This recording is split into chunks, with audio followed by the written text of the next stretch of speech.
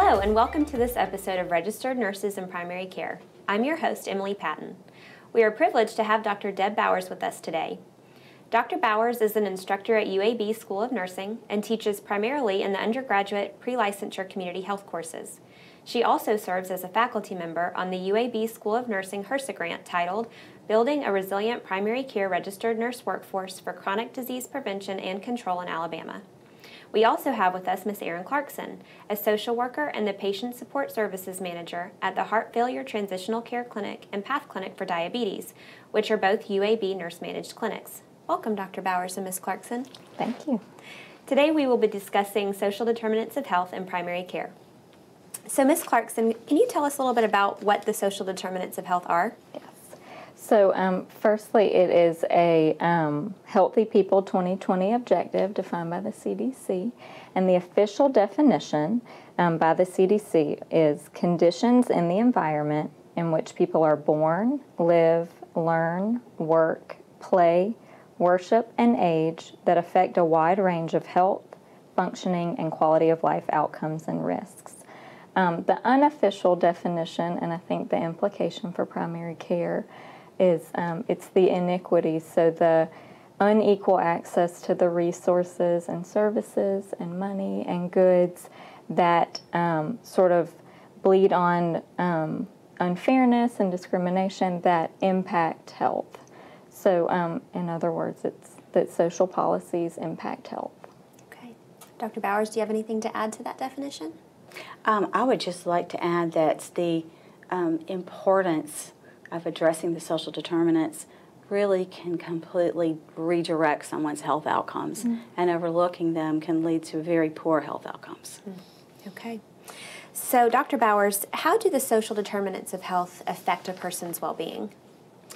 The social determinants of health can trigger and prolong chronic disease, and they can also cause a risk factor for chronic disease in children if they live in a stressful environment where the social determinants of health, high crime neighborhoods lead to high stress, lead to high cortisol levels, which predispose even children to chronic disease early in life. They're a key component to preventing chronic disease and, in many cases, even acute infections. Gotcha. Can you talk us through some of the categories of the social determinants of health? Yes, the categories, and there are actually 15 individual determinants, and so I'll just go through the categories and mention a few of them. Okay. One of them is economic stability, and that's going to be things like whether or not someone's employed, and if they're employed, whether or not they earn a living wage. Housing instability, can they find adequate housing based on their employment and their wage? And do they have access to enough food, or do they live in a food insecure environment where they never know where their next meal is going to come from? And so that would be the first category. The second category would be education, and those are things like early childhood education. Children that are able to attend preschool and kindergarten generally have better literacy and language skills, which are social determinants of health. And those that are able to get higher education and have high school education also are healthier. So education is a social determinant. Social and community context, that refers to things like discrimination. If individuals are not able to access certain services because of race, gender, then that is a social determinant that can definitely be a negative for long-term health and well-being. Civic and social participation. Those that live in neighborhoods or in communities where there's low social participation and there's unrest, that's a social determinant of health. The other categories are health and healthcare, which would be health literacy and access to care services. So those that live from far distances from care don't have the same health outcomes. The likelihood that you could die, for example, in Alabama from a motor vehicle accident in a rural county is double the likelihood that you would die from a motor vehicle accident in one of the cities where there's a lot of health care access. So that's a very important social determinant as well. And the last one is neighborhood and built environment. And that would be, for example, a neighborhood with a high crime. Individuals would live with constant stress and threat. That is a definite negative for health and well-being. Access to healthy food.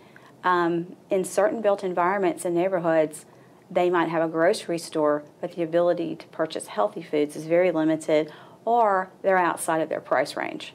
Housing quality and the amount of green space in a neighborhood is a definite plus or minus to health.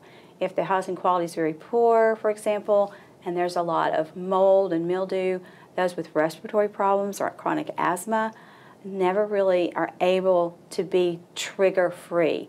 Their asthma is constantly being triggered, for example. And if there's a neighborhood where there's no green space, there's no opportunities for people to be outdoors and to exercise. So all of those are important factors for long-term health and well-being. Thank you. That makes sense. Ms. Clarkson, do you have anything to add to that? I think this is such a complex question because these are woven in to people, and so really affect so many facets. But I think the reason that they're critical to primary care is because these are the factors that look like non-adherence and non-compliance in terms of medical care, whether they follow through and put their health as a priority. Gotcha. So we're lucky to have both of you here, a representative from social work and a representative from nursing. So would you mind telling us a little bit about how the RN and the interprofessional team can address social determinants of health in primary care? And we'll start with Dr. Bowers. Sure. The nurse's role in primary care, we need to, first of all, begin to look at the big picture as nurses in primary care, not just solely focus on maybe the diagnosis at hand, but to look for and explore clues. Why is this diagnosis presenting at this time? Why is this person at the clinic at this time?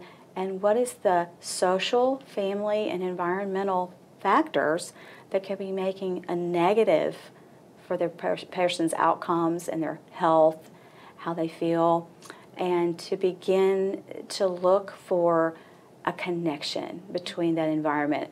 It could be a work environment, it could be a home environment, it could be an entire neighborhood or community issue, but to begin to connect the dots as nurses. Yeah. How about you, Ms. Clarkson?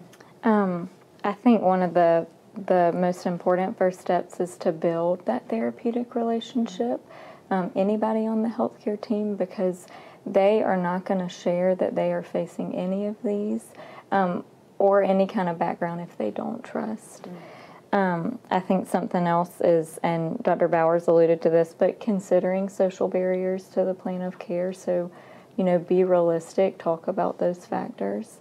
The other thing I have is just to use the interprofessional team expertise. So I think social workers are trained to focus on some of these, but to also factor in self-determination in terms of the patient so that they do have a role in the decisions that they make. And I think often in our clinics, we see students and professionals of every discipline say, you need to change this, and you need to change your job, and you need to take this medicine, and they don't include the person in the decision making.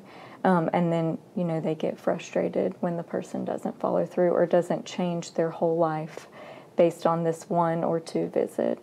So I think just anticipating that it is a slow process, get comfortable talking about some of those things, and consider a screening tool. I think it's very important for us to remember that the patient is part of the care team. I think we forget that quite often.